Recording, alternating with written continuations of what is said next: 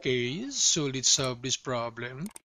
So to write this equation in a general form, so first, we need to multiply every terms by these two denominators.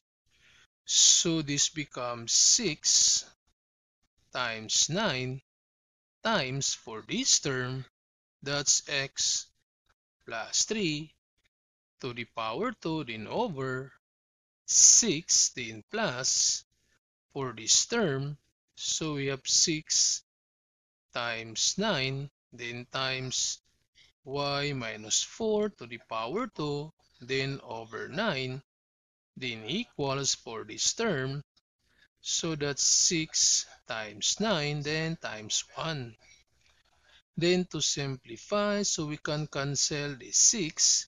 So we have 9 times x plus 3 to the power 2 plus cancel this 9. So we have 6 times y minus 4 to the power 2 then equals multiply these numbers. So 6 times 9 times 1, that's 54.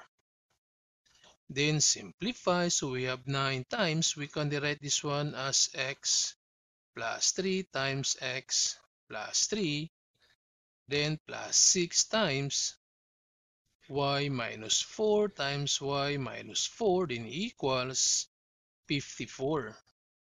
Then using the FOIL method, so we have 9 times x, that's x squared, and x times 3, that's positive 3x, then 3 times x, positive 3x, 3 times 3, that's positive 9, then plus 6 times y times y, that's y squared, y times negative 4, that's negative 4y, this one is negative 4y, and negative 4 times negative 4, that's positive 16, then equals 54. Then simplify, so we have 9 times x squared, then this 3x plus 3x, so plus 6x, then plus 9, then plus 6 times y squared is negative 4y, negative 4y, negative 8y, then plus 16 equals 54.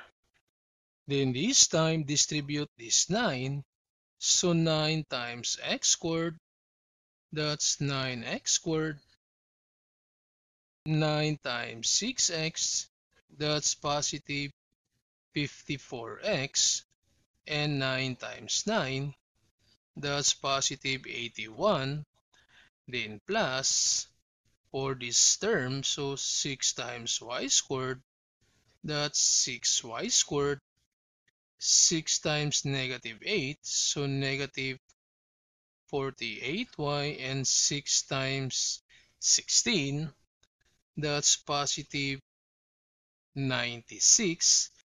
Then transpose this positive 54, that becomes negative 54, then equals 0.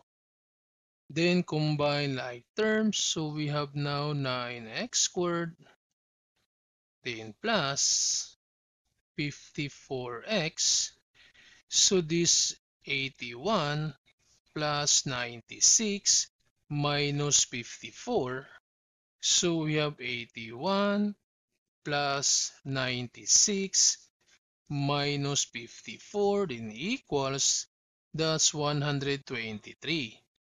So plus 123, then plus 6y squared, then minus 48y, then equals 0. Then arrange this equation, so we can rewrite this one as 9x squared plus 6y squared, then plus 54x, then minus 48y, then plus 123 equals 0. So this is now the general form of this given standard equation.